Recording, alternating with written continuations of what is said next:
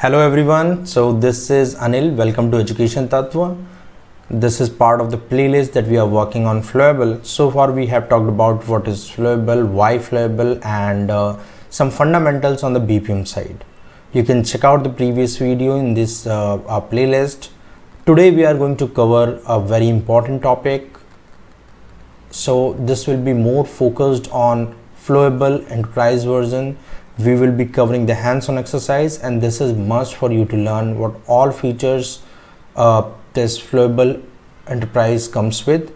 And this is again will help you to understand some of the theoretical part that we completed earlier, like what is BPMN, what is CMMN, what is DMN, and then how the overall things together is working. So we will start with one demo application, and then we will take forward it to like more on the hands-on side and when hands-on side, and then we will cover some of the topics that are must for you to understand. So let's have a look. If you remember, we talked about how to install Flowable Enterprise in the open source. So here what you can see is you can see that within Flowable installation we have Engage, which is the trial version of enterprise, and under Flowable bin we have start engage.bat. So this file is basically helping you to start your enterprise version, where we will be covering on how to create a demo application and how to introspect that. So let's start this.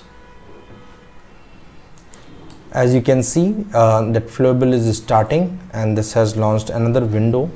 Let me pull it out here. So this is starting your Tomcat, which is available within the package of trial version itself. It will take some time. It will be launched on port 8080.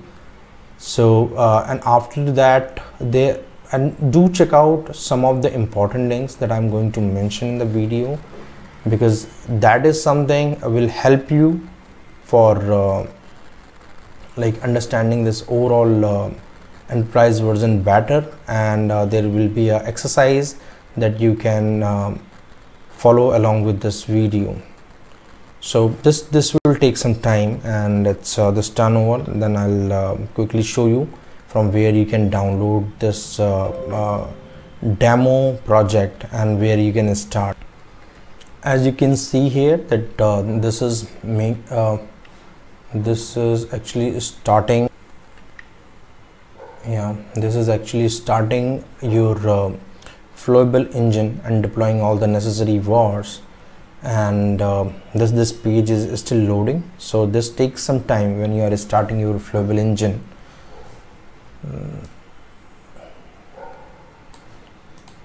And this browser will be automatically loaded when you start your Flowable engage start engage.bat file.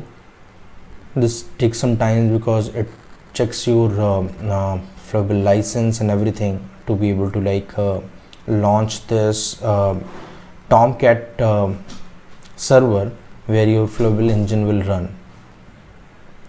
So as you can see that the messages are still printing for that shows like the Flowable is still in a process to be turned on.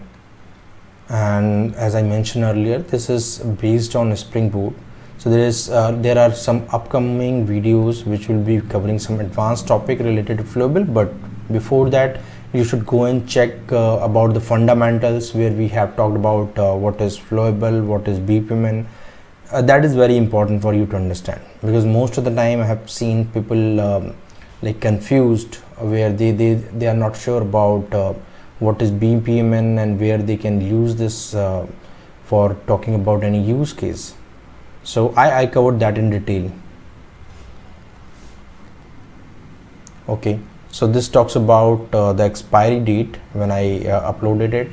So 3rd of March we started, so it shows like 3rd of April this will be expired, and then you cannot renew it. Either you can go and purchase, or you need to log in with some different email to get this license.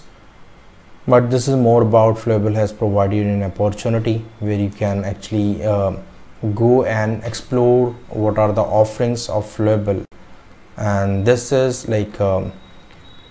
this is very good tool in terms of BPM. It looks like there are some issues while I restarted it, since this has not this Tomcat has not started completely, so it could be the reason around error around that. So let's wait for a couple of more minutes, and this should be up and running, and then I'll start showing you how to start with the demo with the loan application. So here what we are going to do is, in this loan application, and this is very much available on their official website. I would recommend you guys to go and check on that. I'm just referring this tutorial based on Flowable documents, Flowable blogs and the website. So I would recommend you should go. I'll also put this link on the description so that it will be easier for you to navigate. So once your Apache Tomcat and all the services are up and running, you can see this Flowable Enterprise version will be open on your browser. So from here, what you need to do is, first you need to download the loan application, which is available on Flowable documentation. So this is the URL that you can refer, and when you click on it, you will be able to download this loan application there. So this is how the zip file will look like. It will have some action models, BPMN models, CMN, decision, form, page and tablet. And this is very good application for you to start learning Flowable, and you will see like a lot of your thoughts will be cleared when you are like able to follow this hands-on exercise. So once your Flowable is up and running, you can open the Flowable design from here, and what you need to do, if you remember, we provided admin and test as a username and password. So once you do this, you will see that Flowable apps, cases, process, decision, forms, pages, others and design will come. We'll talk each of these when we will go and discuss about the use cases related to these modules.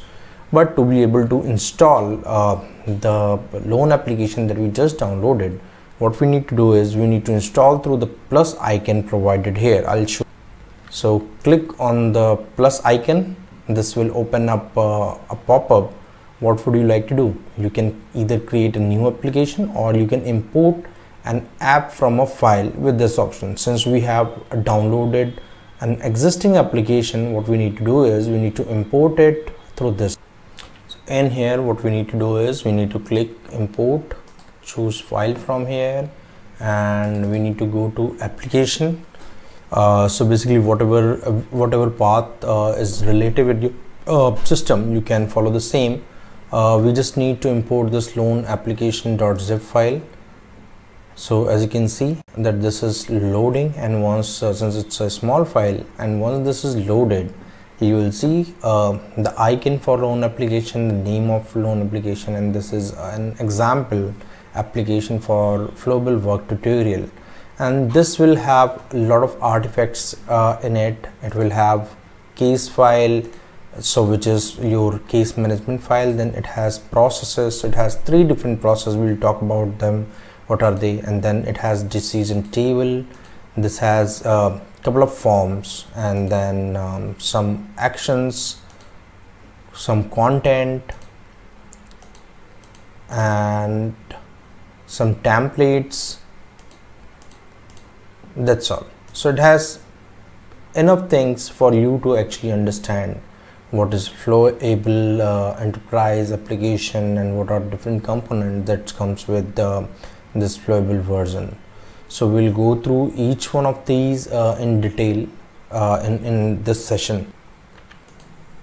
So the next what we are going to do is we are going to create task. So Flowable Engage and Flowable Work are the standard user interface for people working with cases and processes, with Flowable Engage having all the capabilities of Flowable Work as well as chat features.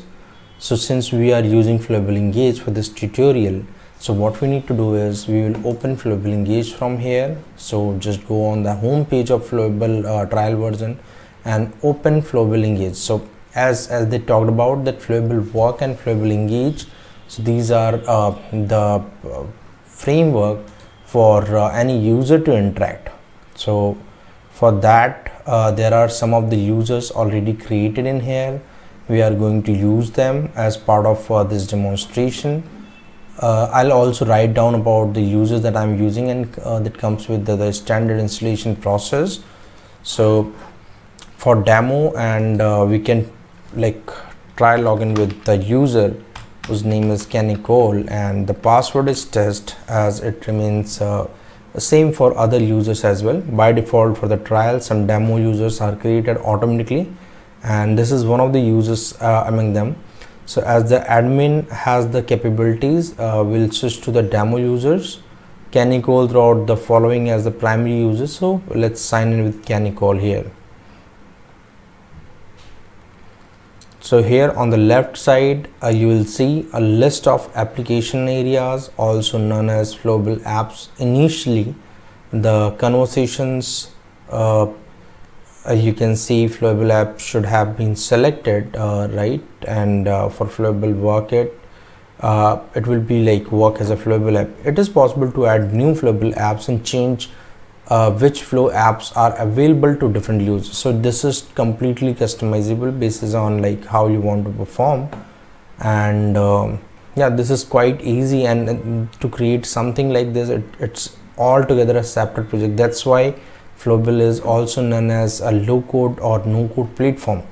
The default flow apps available in Flowable Engage and Flowable Work are largely the same. The Flowable Engage having the extra conversations which once are available to a specific user demands on their rules and permission. So I hope you should be able to understand the difference between Flowable Engage and Flowable Work. These are almost the same thing. The only difference is your conversations flow apps, right?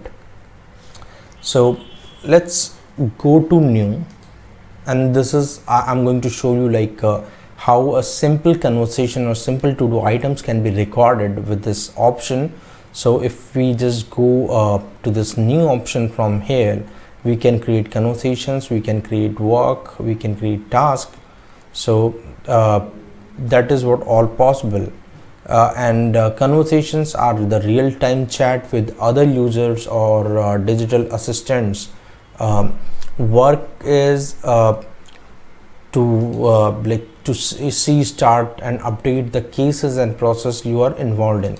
So this is more like what all works are related to you, and then they, as you can see, that they have different filters within each of these category, like what is for me, what is open, completed, and all. So these are the quick filters, and you can even create new filters using this option, right? Or you can either like create a work directly from this, sorry for that. And then under the task, you can again work is a long list of items, or task is individual items, right? So that is something you can control from the task option. And this is your inbox, basically, where you need to work on any individual task. Then contacts are other users in your group, so you can go and check all the contact details from here. You can see like what are the internal and external, and you can go into the detail of each individual person mentioned here. So this is your user Kenny Cole, that from which we have logged in. And then we have documents. So some of the documents that is required as part of doing this job, and these are the report section that we are going to talk about in detail, right? So if you if you click on your contact, what you can do is you can go on the settings and you can do some of the preference change here. If you want to change your profile picture or password, you can click on the settings, and from there you can navigate like this. Or you can also go through the contact page which is there. So let's quickly summarize what we just discussed. So these are like Flowable Engage is more like, when you look at this application, more like the end users or the business users. So you create a user interface for them, and where they can actually log in and they can check what all softwares or the UI is available. So this is more like a place where your end users are interacting with, right? So let's go and do something. Let's go and create a task. So with this, you can simply create a task. You can give it some name, you can fill out the details. Let's say that a reminder to complete this tutorial. Whom this is assigned to self by default, but you can assign this to someone else in your team if you want. What is the due date? I want this to be completed by this. I want this to be completed by this month. Make sure all relevant course details are captured and then submit. So what it does, it is more like creating a to-do item, right? So you can see the task is coming here. It has a certain label that you have given to this task, and then it shows when it was created, what is the assignee, and some other meta details. And then at the bottom of this task, you can see if there are any conversations, comments, people worked upon it. And so as you know, like the Canicoli is the owner of this task, and as well as the assignee as well. So that's where you see his name twice. And then on the subtask, if there are any subtasks associated to it, they will be lined up here. Any document that you want to attach, or if you want to see any history, since we have not worked much upon this task, that's where you will see that most of the things are empty. But just take a pause here. Let's understand what we have done.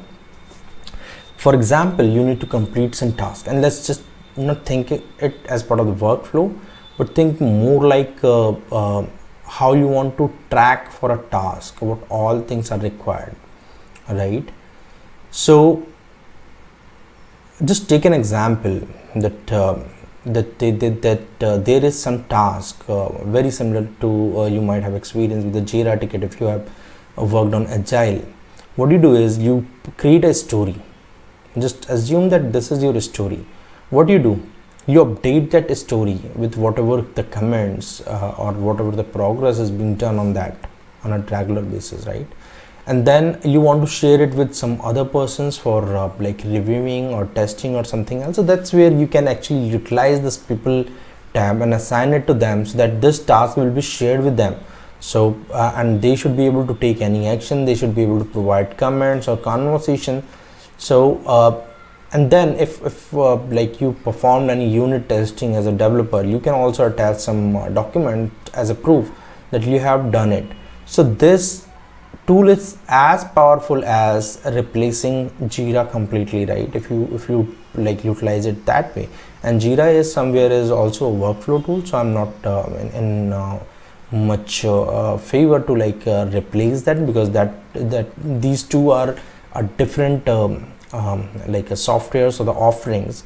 But yeah, that is how like you can evolve this product to fit in any requirement, and this is completely custom, and this can fit in any workflow that you want, right? So from here, if you look at it, you can control a lot of things here, and within this short attention span, you could just click the complete button, and you feel like you have done this job. So if you just complete it, you'll see the color has changed, right? And this starts showing in your completed one. You can after this you can perform like you can go through some of the tabs and see the history as well. So the task was created 10 minutes back, and then it was completed within 1 minute. So that is how you can also keep a track of what you are doing as an individual on an individual task, and what all actions are available, how this can be more meaningful for your organization. So this was a quick example of a task creation. But going forward, the loan application that we took, so we are like planning to break it into the two parts. One is more about how the installation of loan application is working, and then some quick overview how the task and other features available within Engage. But in the next sessions, what we are going to do is we are going to deep dive in loan application, and we'll talk that in much detail. So stay tuned, share me your feedback, how overall program is structured. If you see any changes in there, share with your friends, and also go through. If you feel any difficulty, I'll try to like accommodate more topics, and I'll make it more meaningful for you guys. So with that, I'm just concluding this session here. Please like, comment and share to this, subscribe to this channel, and share with your friends obviously. Thanks for your support. Thank you.